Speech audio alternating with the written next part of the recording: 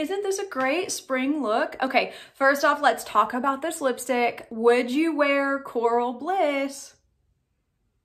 What do you think? I like it.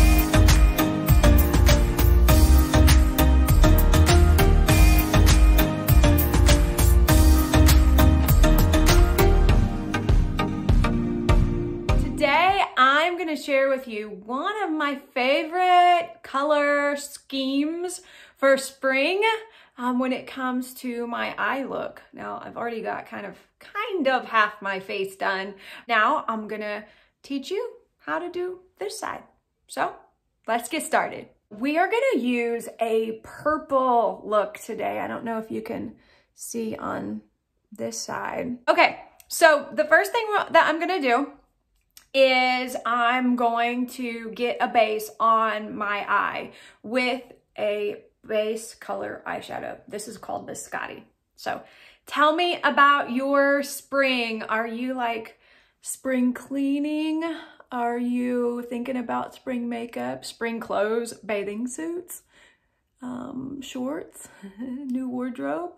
Are you one of those people that switches out clothes from season to season? My tendency is I switch up to bright colors when spring gets here. And so I can tell, like, you know, today I'm wearing yellow because I'm ready for color now. All right, so we've put Biscotti just with this all over color brush. And I just use this to get like everything even on my eyelid. And I do that all the way up to my brow.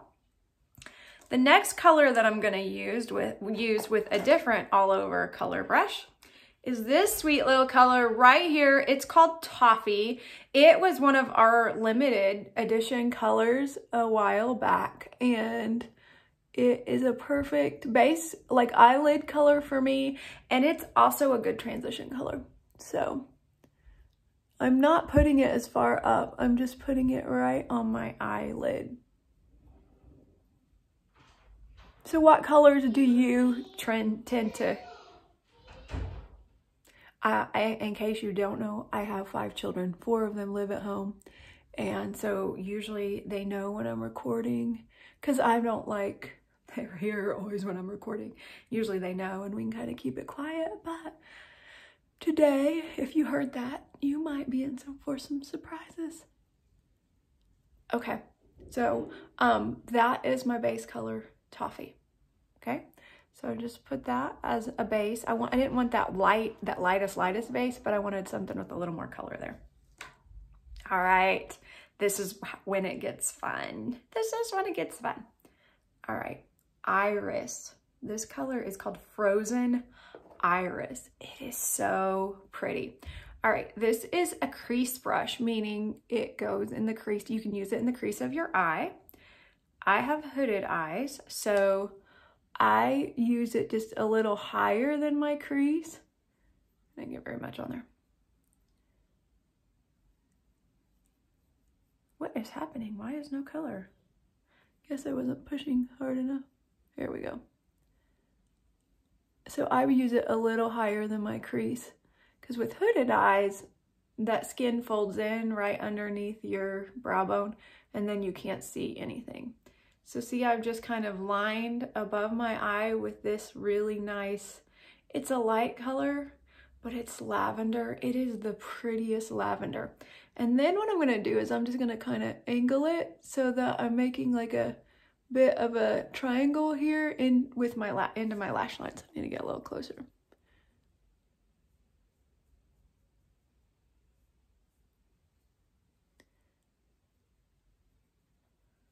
I don't know why, I don't feel like it's not coming off quite as dark as it did on the other side.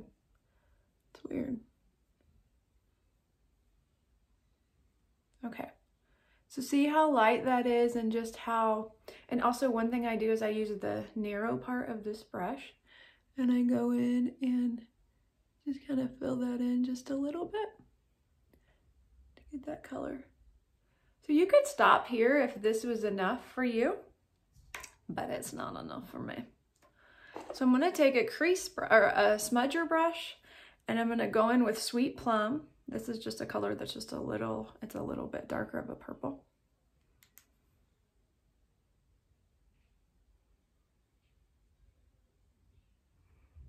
Just press that in and we'll go in and clean that up in a minute. I didn't knock my brushes off before I started using them. I usually like tap it so the little fallout comes off. And then I just kind of, after I apply that right in the outer edge, then I just like will pat it up into where that lighter color of lavender was and push it. I push it a little bit more into the crease. And then something fun that I also like to do is, because I like there to be kind of a transition. So I go back in with the toffee and just create a transition there. Oh, we got a mess. I got a mess. Mess on my eyes. Come on, who is teaching this tutorial? Gosh.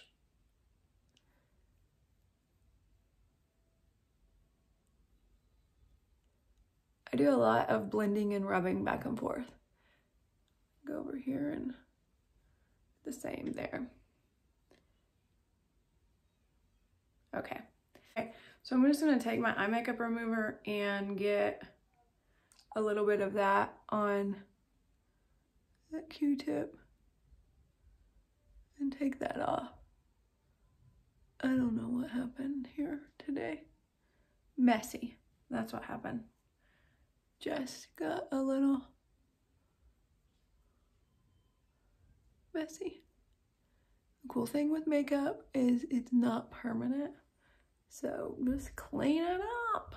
Clean that stuff up. And then I need to just probably go back in with just a little bit more makeup. There. Okay, and I'm seeing that this needs blended.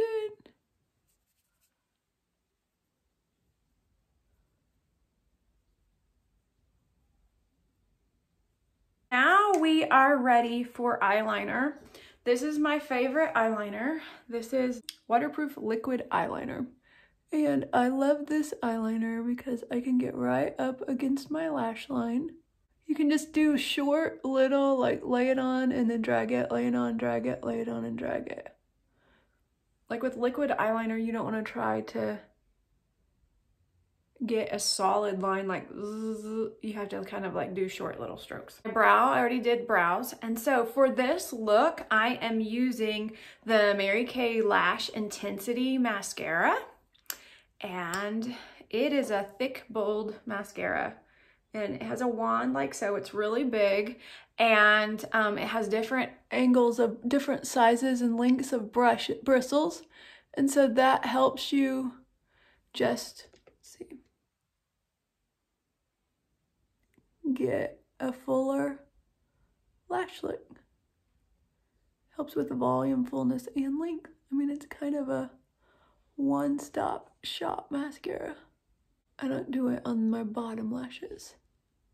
Do you do mascara? Leave me a comment on leave a comment and tell me, do you do mascara on your bottom lashes? And if you do, why do you? Because for me, I don't. It makes my kind of just always bleeds underneath. I think, you know, sometimes some people have that problem, mascara just bleeding. But you probably don't if you always wear it underneath. If you haven't subscribed to my channel, make sure and subscribe and let me know that you're here.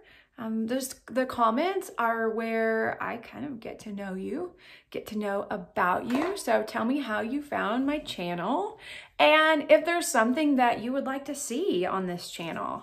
I would love to hear that. So next up is this Juicy Peach blush. Juicy Peach. I'm using this contoured blush brush. And tools are really important when it comes to wearing color. They just make it blend, like you can just blend when you have the right tools, when you have brushes that are higher quality. Like used to, I didn't think that, but then when I started using better products, I was like, there's something to that. So sometimes I like use this curved part to put the product on, and then I'll flip it over and just kind of blend it up into my hairline like that. I don't know if anybody else ever does that, but that works for me. Do just a little of this angel dust translucent, I call it angel dust, translucent powder. It just knocks the shine off, sets everything. I like my makeup to look pretty shiny, but that was a little too much. Gives it a more finished look. Do you wear a lip liner? I almost always wear a lip liner. And I take it like on the outer edge of my lip line so my lips look just a little bit fuller. Now I'll show you a little lip trick too. I fill my lips in with my liner, but I leave the center open with no product. And then usually I'll take, oh wait, I take a concealer, take this.